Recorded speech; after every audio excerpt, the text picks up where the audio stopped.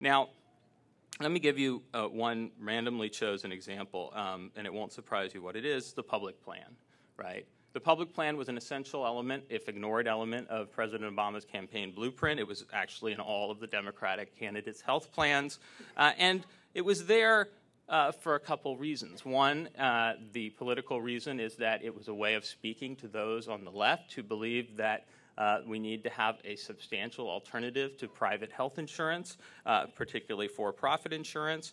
And second, it was there because it was a means as well of explaining in clear and simple terms how affordable coverage could be made available to people in a system that would continue to be principally reliant on employment-based health insurance. After all, it's very hard to think about how just the creation of some exchanges that would have 20 or 30 million customers, people who don't have coverage today or who are working for very small employers, would somehow magically transform our system to make the private insurers that have doubled premiums over the last 10 years, raising them 4 times faster than wage, to suddenly become cost-conscious and efficient actors helping to bring down the runaway costs of medical care.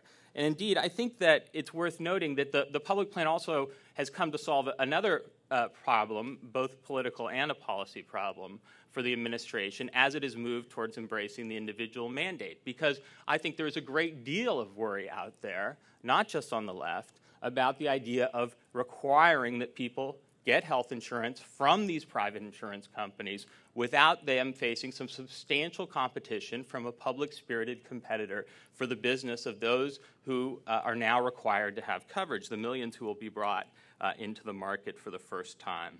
The third lesson that I mentioned in this piece was change politics versus more of the same. And what did I mean by that? I mean that there has been a nostalgia, and there certainly was during the Clinton administration effort in the early 1990s for that bipartisan politics that produced the Tax Reform Act of 1986, the Greenspan-led rescue of Social Security in the early 1980s.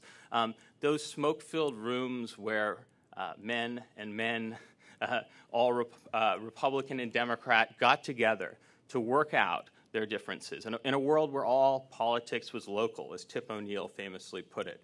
Well, that world's dead. It's gone. We live in a hyper-polarized political climate. Dick Armey summed up the new maximum of our age by saying, not all politics is local, but you never offend your base. And now Republicans, as we've seen, are busy trying to cater to that base. If you look at the numbers, the Republican Party has gotten very conservative over the last generation.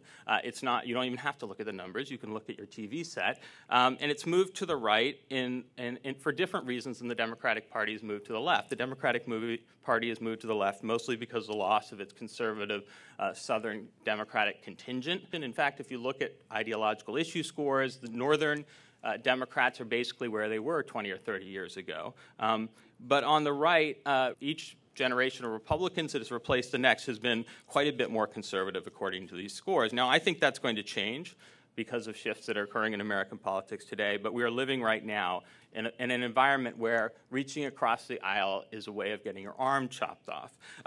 Now, this all may sound pessimistic, so I want to end actually, I think, on a hopeful note, and on a hopeful note with regard to not just the overall effort, but the fate of the public plan. And I think that the one thing that gives me heart is that at every stage, when it looks like the public plan has been on the rocks, it's been rescued.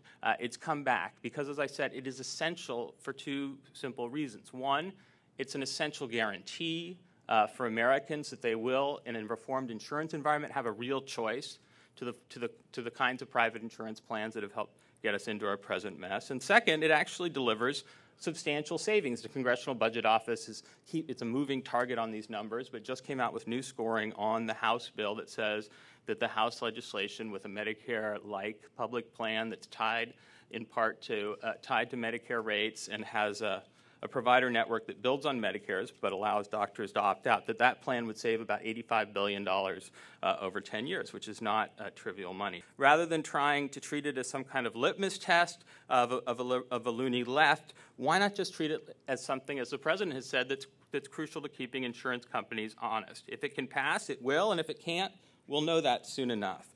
And so it is time to step back, I think, for all of us and decide what is the ultimate goals in reform. It is not a public plan in itself.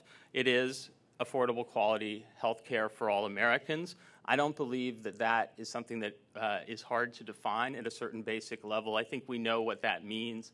And so let us hope that that's the outcome of this debate.